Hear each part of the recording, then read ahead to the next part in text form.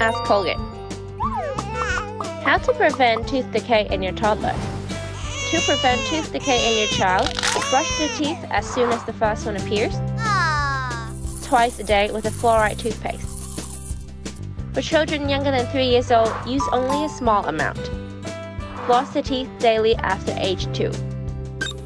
Limit snacks that are sticky and high in sugar. And don't clean your baby's pacifier with your saliva or share eating utensils.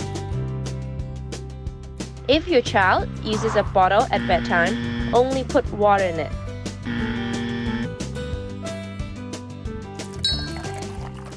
Keep these tips in mind to keep your tot's teeth free of cavities and give your child and you even more reasons to smile. Learn more at Colgate.com.